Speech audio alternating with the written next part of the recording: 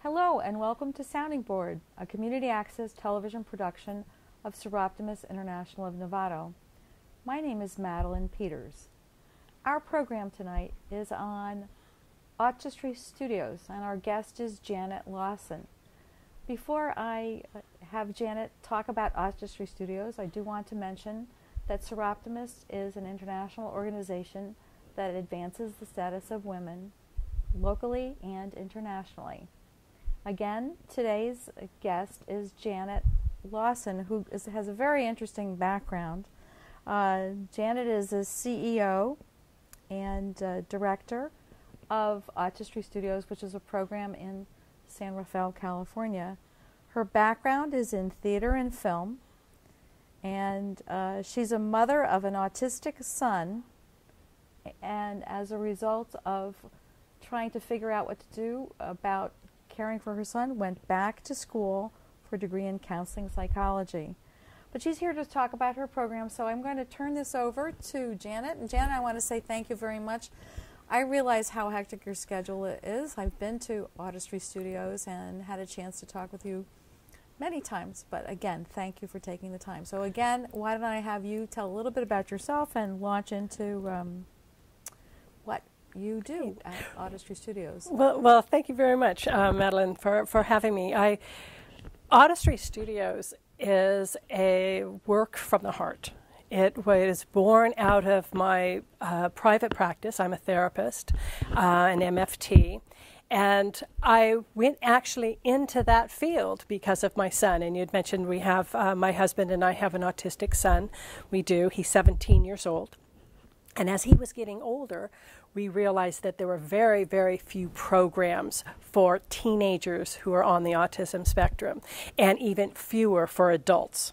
As this is a time when we have done so much research in schooling and interventions and programs for the young children, and they're fabulous. Some very, very good work has been done. But these young kids are now growing older, and we need to be doing more research and program development for the teenagers. So I'm looking around and we're wondering what our son is going to do after high school, and we really didn't find anything. So I said, okay, we're going to have to start it. Well, I can imagine when you're raising a child and you're seeing the nature of the schooling and services that you realize where the gaps are, and Yes. which is what you and your husband were able to do. And so then what you two did is launch something that would really kind of meet your son's needs and the needs of others. Exactly. What we did is we really listened to him and to the other kids. And it started, I began by having ASD individuals in my private practice. So that's ASD is autism spectrum disorder, and we're considered the ASD community. Okay. And I began with two teenage girls, and who are in their late teens, so launching years, just leaving high school, going into college. And I had them in my office, and we were doing regular talk therapy. And I realized, this is not working. This is not, I am trying to get them to communicate with me in the very way that they have difficulty. Language is hard for those on the spectrum. Social interaction is difficult. So sitting in a little room trying to talk and interact with me is very difficult, and so I wasn't really connecting. So we started to do projects. So here you are a trained therapist, and yet all of the different therapies did not fit in terms of your relationship with this population, which is something you recognized. Yes. And so again, it was recognizing a need and probably I would say a missing link within sort of the model of therapeutic practice. Exactly. Okay. Because what was happening is I wasn't being able to really understand where they were having problems, because they weren't able to express that to me. And they'd see me once a week, and they'd have to, go back and remember what had happened to them.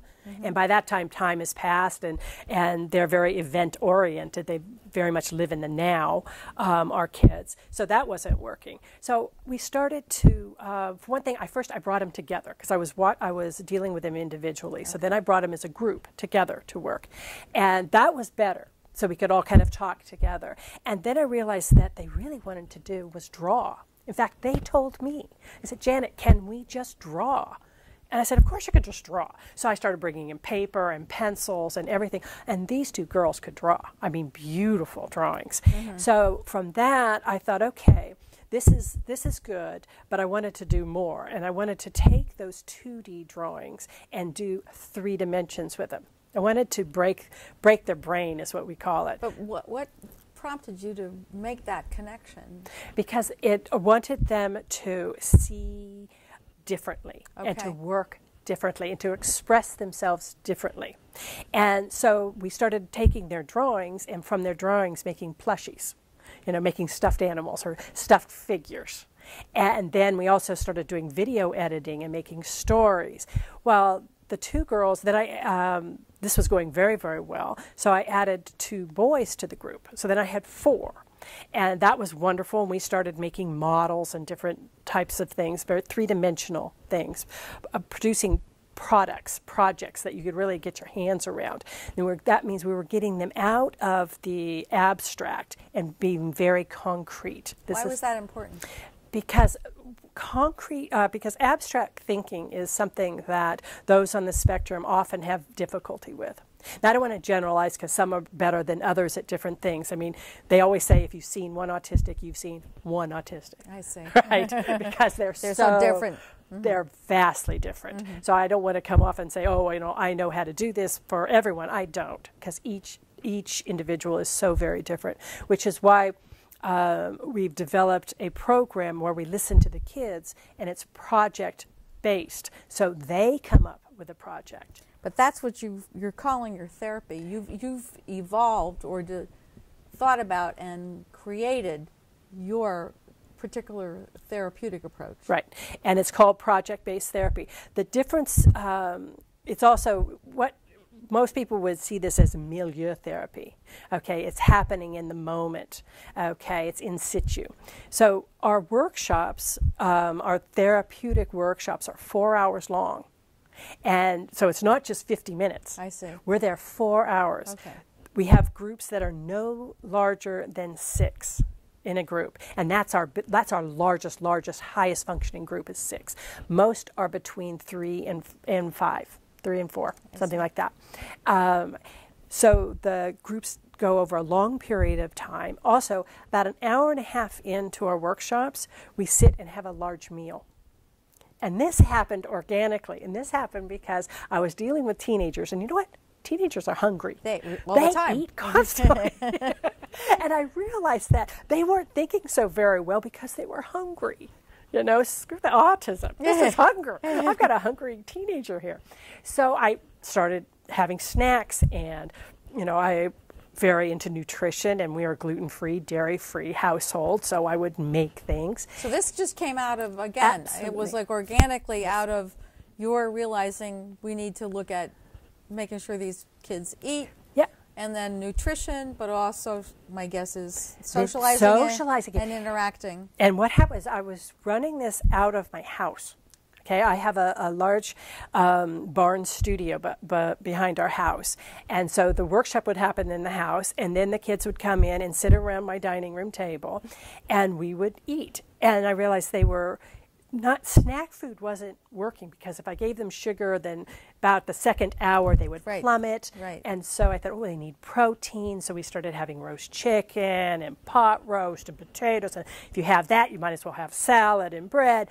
We have big meals. Okay, obviously. And then they were happy. They were happy. They were eating. But what happened, and I did not foresee this at all, is they began to talk to each other around the dinner table, just as naturally and organically as you and I would sit here and chat. So it's pass the potatoes. How was your week? Oh, I had a terrible week. Whatever. And they would start to talk, and I thought, this is really good. About that time, so this has been going for a number of months, and my husband was watching all this, and he was loving it. He saw what was going on and saw how important that the work was becoming. And he is a fabulous model builder. I mean, he can just build anything. His background is astrophysics, so he can, he's a rocket scientist. So he can build a rocket ship or a model of a rocket ship. It doesn't matter.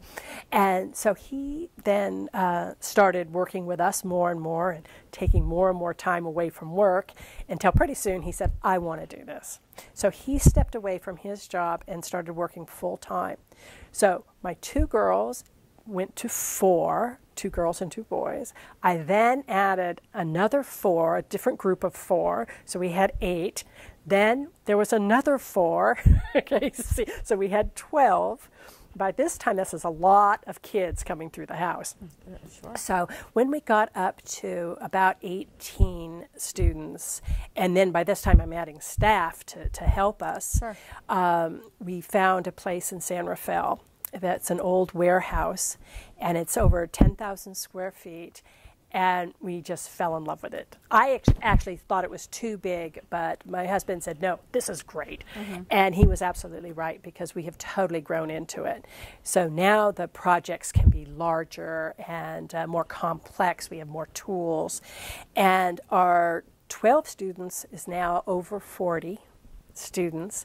We had started working with launching age, that late teenage, leaving high school, going into college was really the age range we were working with in the beginning. We then thought, if we could get them younger and really work with them, that would be nice. So now the youngest we take is 13. So we have a lot of 13, 14, 15-year-olds. And then we started getting calls from parents saying, I have a 27-year-old at home. I have a 30-year-old at home. Could you make a group for them? And we thought, well, okay, we'll do that. So we started we started a group for older adults. And the thing that I have learned is that the brain does not stop growing, and it does not stop learning. The guys who are in their 30s, 40s, they're learning at a very similar rate as the 13-year-olds and the 14-year-olds. You get them interested in something they want to do, and they just open up and blossom and change. Well, I can also imagine you've created a setting that is ripe for that interaction, conversation, and brain development. Yes. What you've described to me is, it's very professionally based. It's a safe place. You and your family, or you and your husband and their staff people, as you said, you've added staff.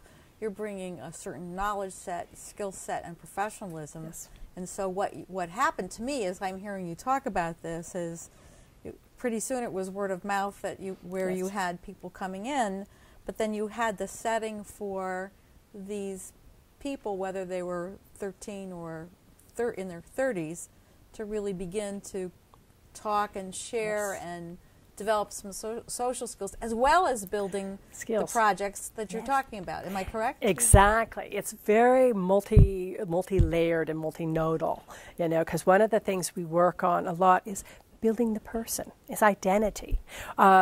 I watched my son in special ed classes all through, grammar school and middle school and then into high school.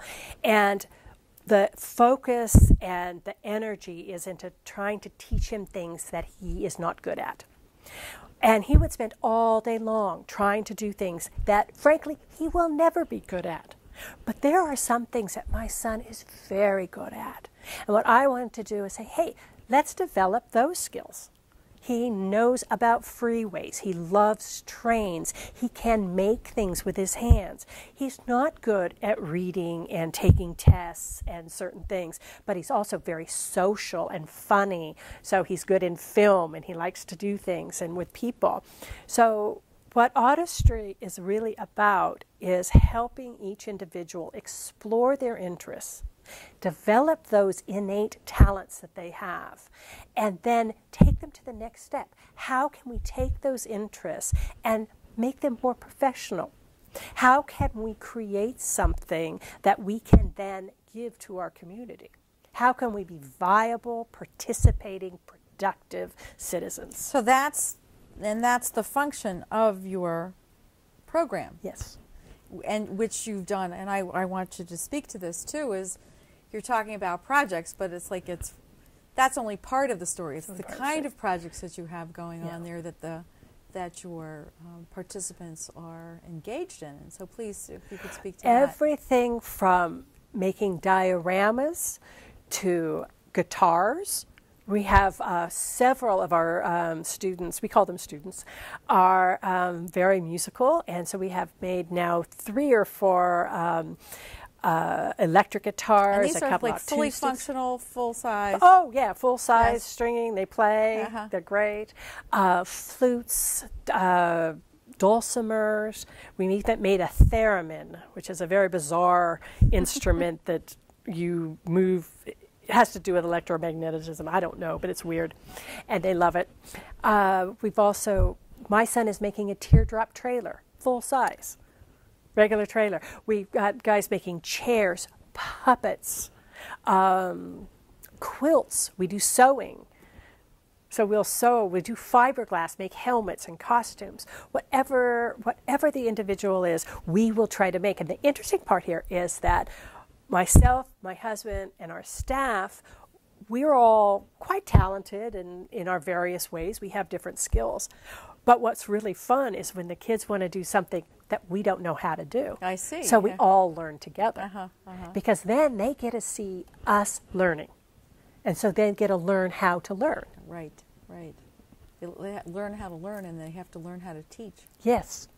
And exactly. And then we have them help each other, and it's a very, very, very supportive atmosphere. But see, your description right now, I have a new understanding of the work that's going on in your studio, and that is it's obviously serving a need, but it's also becoming its own sort of world. Yes. And I don't mean world in a closed sense, because you've got your students producing these sort of very important, significant items that can extend to outside of the studio, outside of themselves, outside of the studio. So you've created an environment or a culture there, but with the connection to, I think you had said too, something outside of themselves or bigger than themselves by virtue of what they're making. Exactly. And the next step in this process is where we're at right now, which is very, very exciting to me because it was part of the original vision. We've been calling what we do pre-vocational therapeutic workshops, which is a mouthful. Then we realized that some of our students have been with us for years. So how long can you be pre-vocational? I see, At a certain point, when do you make that transition? You've got to make that transition. And we're all about growing and changing. So our next thing is vocational. So we got a wonderful grant from the Bothine Foundation. And they gave us a grant to purchase very expensive equipment. The first piece we purchased came last week, and it is a robotic router. It's called a ShopBot, and you program it, and it's like a CAD system, a computer-aided design system that you program it, and it will then cut out the design from a piece of plywood, a regular 6 by 8 sheet of plywood, and you feed the plywood in, and it does it. It does, right. It does it. So say the kids have made one clock. We've been doing lots of clocks that are beautiful. And we say, okay, so now we have the design for the clock. Now they can make 20 of them. They can make 100 of them, okay? And the idea is that they will take their concepts, go through the whole production process to the end product. And then the next step then is to take it to the market and sell it. Because I want them to have that experience of going from concept all the way through production to consumer, to their customer. Well, you've had, it's like, so it seems as though you're ramping up this aspect of it with the grant, with the access to different equipment, and with the kind of projects. it seems like there's some stories. I think there's the one story that I know of. If you could speak to Owen's story. Owen Bragg. Because I thought that was really an amazing story. Owen's going to come in and you can do an interview with Owen himself. Owen is a lovely, lovely young man who's in his mid-30s. And he came to us. He loves to draw. And he's a fabulous artist, and he had all these stories that he would develop with his dad. So we worked with Susie Musgrove, who has her shop. She's a graphic designer, and she partners with Autistry. And she worked with Owen, helping him take his drawings to a real professional level using InDesign and other professional software. And he has now created 3 books. There's Eunice the Unicorn, Kantanga the Cat, Birthday Surprise, and now several, he has a book in progress, Victor, and also a comic book that he's drawing. So he has taken his art and really made it professional. And we've had them professionally bound and printed, and they're just gorgeous. And this is what we want for each of our individuals, to take their talents, take their skills, really hone them professionally, not as, oh, isn't it cute that they can do that, but hey, this guy's got talent. Well, Owen had a signing in a book. Yes, we got him a signing at Book Passage, and Book Passage was lovely. They hosted Owen with all their other National Book Award-winning authors, and I was very proud of him. But that really shows the extent. To me, that's the little story that represents what I see you doing on now, kind of moving on a large scale. Yeah. But that here Owen was able to have his own book signing at a local, very popular, very well-known, very prestigious place. Yes. Right. So that was his socialization into a world outside of himself, outside of Autistry, and a connection to the community. And where the other part of what we're doing is identity building. Now here's Owen goes out into the community, has a signing at Book Passage. He's not Owen, an autistic young man. He's Owen, an author. He's Owen, an animator, because he also loves to do animation. And this is what I want for them. So you're changing the perception that your students have of themselves, and you're also changing the perception of the community in terms of who these people are and what they can do. It's exactly what we're doing. Exactly. Because as they, so often we have low expectation for our special needs community. And we're going, no, we raise the bar. Our program is difficult and it's challenging. It's not easy for them. They have to really work hard and challenge themselves and take risks. And we're right there with them. And we said, we're taking risks too. I don't know how to do fiberglass, but here I am gloved up and I'm doing it. You know, you can too. So when's the documentary of your of Autistry coming out? I mean, you definitely need to tell your bigger story. Yes. You and I can talk about this, and that's one aspect of it. But what you're describing to me is multidimensional, multi-layered, and really, as you said, with your project-based therapy, that's a new way of thinking and organizing. Yes. Very new. I'm not exactly sure how many other places are following your pattern. Well, the word is starting to get out, and we're getting more and more inquiries from all over. When you say all over, where do you mean? Well, you know, from England. I've gotten calls from Australia. I've got a lot of calls from around the States and Canada. There's an international awareness of what's going on in this warehouse in San Rafael, California. And it's very, very exciting. And this next step of actually manufacturing, I can see lots of really incredible possibilities. One of which is that we could make kits that other programs could put together. Because not everybody has a table saw and a band saw and all of the incredible saws that we have. So what if we made kits and then other programs, those individuals could assemble them and paint them, and they will have made something. Phenomenal. So, is there a way that you can speak to the next steps, the future, and then we're about ready to kind of wrap up the show. So, but I'd like you to comment on the things that you feel are important and talk about the fair and things along those lines. So, if you can kind of wrap all of that up. Okay. To me, what's really important is that we stay together as a community, and I mean that as a community as a whole, and that we really help our special needs individuals find a place where they can be productive, where we're not just always taking care of and pampering and keeping them safe. As a mother, my instinct is to keep my son safe at all costs. But I also know he's got to take risks. I believe in the dignity of risk. I believe it's important to have faith in somebody's ability to fall down and stand up again. And that's what I say to people about our special needs population, whether they're physically disabled or whether they have cognitive impairments of one sort or another, is let them try. But you've also provided a context Yes. that's very professional Yes. and safe.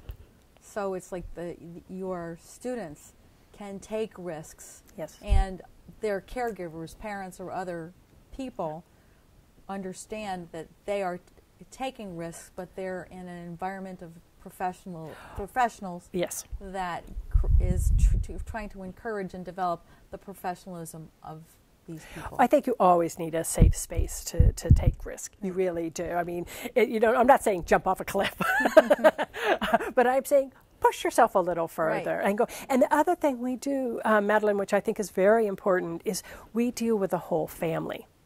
We bring in the whole family to talk and develop, because you need the whole family support. Of course, of course.